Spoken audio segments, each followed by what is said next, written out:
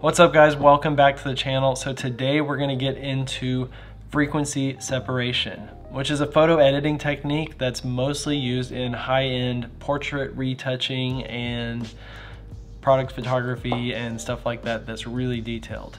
But I wanted to show you guys a few ways that I've found you can actually use it in real estate and architectural photography and interior sometimes. It's a super handy technique to know how to do. You can get a photo looking from this to this, and it really doesn't take that long. So thanks for joining. Let's get into the video.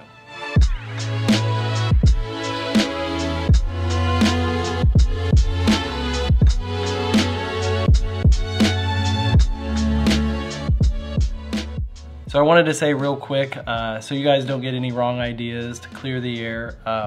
I'm not making this video to support like false advertising or like totally manipulating some house pictures or product pictures to where when someone goes and sees it in person, it's just completely different.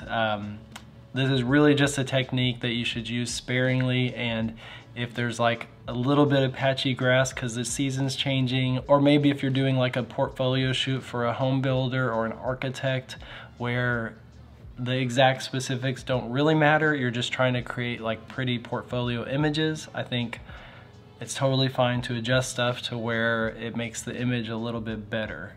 So anyways, let's open up Photoshop and I'm going to show you guys how easy this technique really is.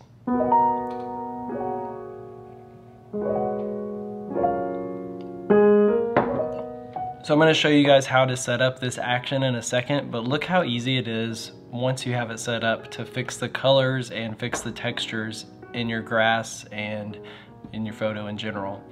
All we're going to be using is our clone stamp to copy over textures or colors, or you can just use a normal brush with the eyedropper color tool at a less opaque setting if you're trying to even out the tones. And that's it. Now I'm going to show you guys how to set up this action to where you can do this in just a few clicks. Click create a new action, and we're going to call this frequency separation. Click record, and it'll just record everything we're about to do so that whenever you push this later, it'll just automatically do it. So make sure your photo is set as your background. So it needs to say background on the layer. Now you need to duplicate the background layer twice from that layer. And for the bottom layer, we're gonna make that into our color blending layer. So for that layer, all you need to do is go up to filter, and we're gonna add a Gaussian blur to that layer and set it to where on the preview, you can't see any details really. It just looks like some blobs of color. Okay, now we're gonna select the top layer and we're going to go up to image, apply image, enter your bottom layer, set the blending mode to subtract, set your scale to 2 and 128 for offset, and then change the top layer blend mode to linear light, and this is what will happen. Now that we've done everything, you can see that this layer just has the colors on it, and then this layer just has textures. Very easily editable. So now we're just gonna go back to the record area of the actions and click stop. So now anytime in the future, if you want to redo this, you just have to go click your background layer and then go to window, actions, and click your frequency separation one, and then click play, and it'll just do all that stuff for you. Really cool.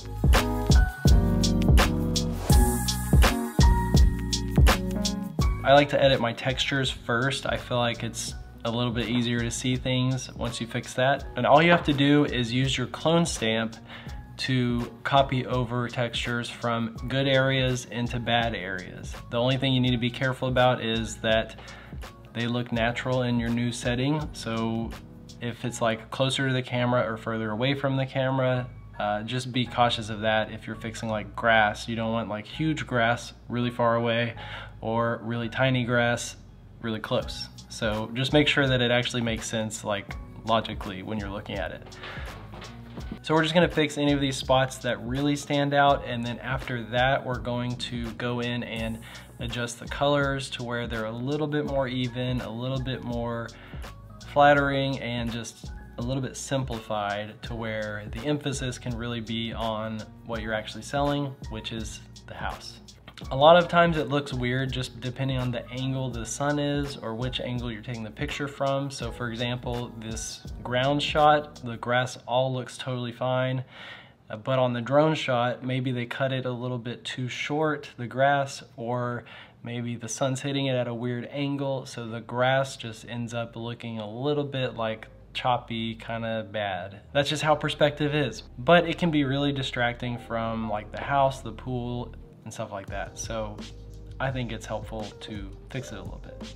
So now we're gonna go in and we're just gonna use our clone stamp again to copy over colors from one spot to another. We'll just pick like an ideal spot where it's really green, the color you want it, and copy it over the brown area, or if it's like a weird colored area.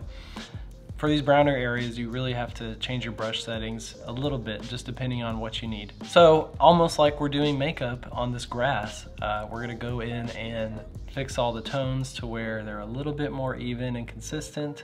And if it's like way off, or if you need to make it a little bit darker, you can actually go in and use your brush. And we're gonna add in a little bit of like shading, kind of contouring it to where it looks really good. So once you pick your colors, you just wanna go over and lightly brush over the areas that are uneven or a little bit brighter, a little bit darker, to where it evens out a little bit. Okay, you really don't wanna go too overboard with this though.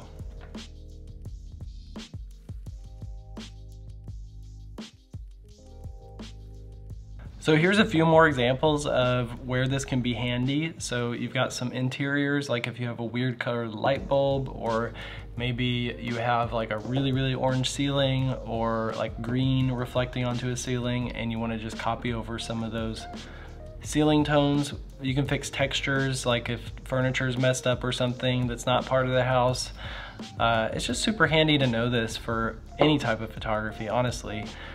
I don't use it that often, but whenever you need it, it's super handy to be able to just do a couple clicks and then suddenly it's magic. Like, it just looks really good.